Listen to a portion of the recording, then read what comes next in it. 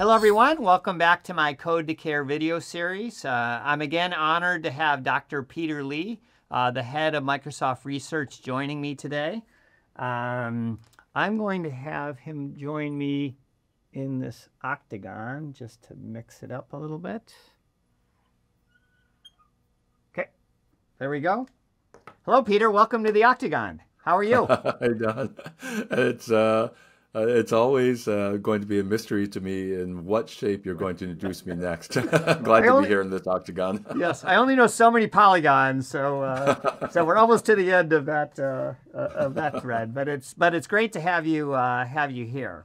Both of us and my audience here are enthusiasts of Gen AI, and I feel like I don't know if this is kind of a staircase. We've gone up one step. And that step's about perhaps Gen AI writing things for us and doing that task.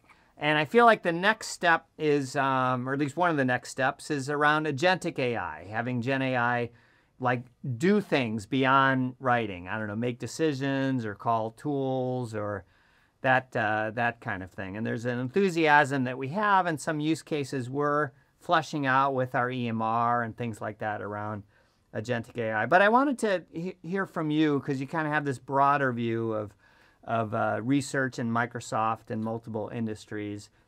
What's your view of agentic AI? Is this a big next thing? Is it just a buzzword? Like, where do you think we'll be applying this? Yeah, I like the way that you framed this, Don, because one way that we talk about this within Microsoft is, we're in the middle. We use a baseball analogy. We're in the middle innings of this tech revolution. And I think you're right that a centerpiece of this middle innings era is agentic AI. And, when you break it down, there are maybe 3 or 4 components that really are relevant to agentic AI. One is memory. We in the early innings, every time you came back to your LLM, you were starting from a blank slate. True. But we're very rapidly, and there's so much experimentation going on and being deployed, getting into an era where AI has some form of episodic memory, that remembers who you are and what the context of your life and work might be. Second is what we call entitlements. This is the idea of what permissions does the AI have? Is it allowed to access various tools? Is it allowed to send emails? Right. Is it allowed to write a SQL query and retrieve stuff from a database, and so on? That's entitlements. And the third is, as you sort of alluded to, has to do with actions, being able to actually change the state of the world. We think about that typically in robots, where a robot's able to apply force physically in the world. But even on your computer, is it allowed to move your mouse and click on something? Right. Is it allowed to write a file, write an email, and so on? And then the last element of this, which is sort of pervades all of these things, is reasoning. So these elements of memory, entitlements, action, and reasoning are all sort of being bound together by both scientists, computer scientists, AI researchers, and by industry around this idea of agentic AI. And we're only in the middle innings, so that doesn't mean that in the late innings, agentic AI will be a big thing. It could be. It's hard to predict. But for sure, there's going to be a tremendous push today to deploy agent-based systems out in the world. And I think that maybe one way that some of your listeners might already be using it in beta test, in public beta test right now in Microsoft Teams, is a meeting facilitator agent. Sure. And the meeting facilitator agent lives in the chat of the meeting. It knows the agenda, helps keep the meeting on schedule, If it understands that someone might have something relevant to say but hasn't had a chance to speak, it might suggest that the meeting participants allow that, and it facilitates the agent. Well, facilitates the meeting. Well, in a joint effort with Stanford Medicine, we recently demonstrated an extension of that idea called a healthcare orchestrator agent. And the application at Stanford that they've been testing in real-world setting are tumor board meetings, which conveniently enough happen on Microsoft Teams. Yeah. The same things would work in Zoom and other platforms, but the idea is to have an AI agent that is a participant in the tumor board meeting, can be asked to do mundane things like retrieve certain patient records, invoke other AI models to do things like further analysis of radiology or pathology, access and retrieve relevant recent published research literature that might be pertinent to the genetics of this particular patient, and so on.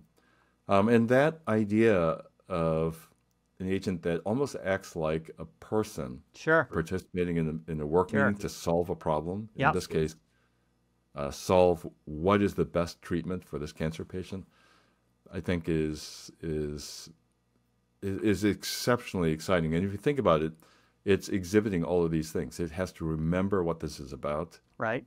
It has to be entitled and allowed to invoke all these other tools.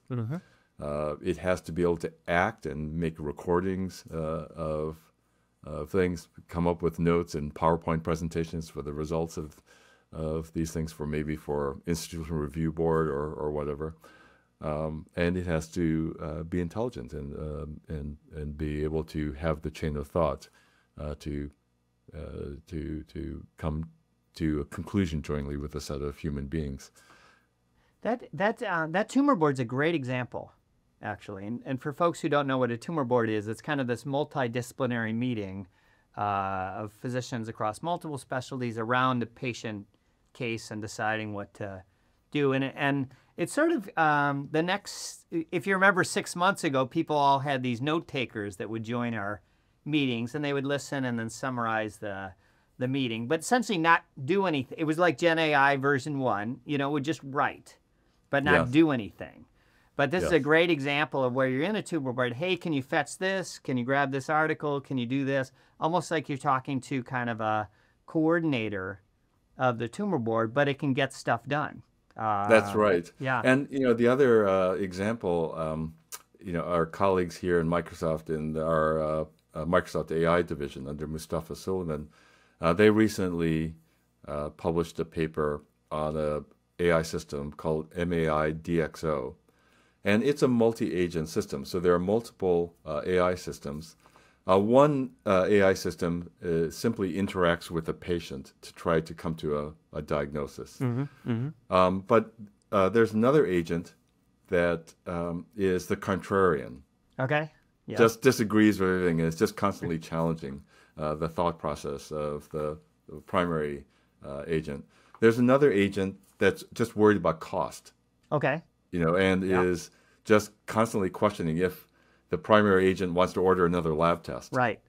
And so on. And these things engage in what is in the paper referred to as a chain of debate. Sure. In order to arrive at a correct diagnosis. And in a collaboration with the New England Journal of Medicine, testing on an unpublished collection of extremely rare diagnostic cases, this system was able, with current technology, to come to a correct diagnosis over 80% of the time. Wow. More than 4 times better than very seasoned human clinicians. Wow. So these ideas of agentic computing aren't only to help facilitate human processes, but they can kind of reinforce the intelligence of other AIs, and on top of that, reduce things like hallucination rates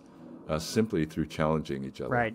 Right. I've talked about actually debating agents on this channel, but it was a math problem. There was a few math problems Yes. and that they would debate until they agreed, which. Yes. But that's interesting use case where each agent is kind of assigned a role, and it really facilitates the benefits of groupthink, in a sense, Yes. by having agents kind of join the party and take on roles, and instead of asking one agent to consider everything. That's really interesting.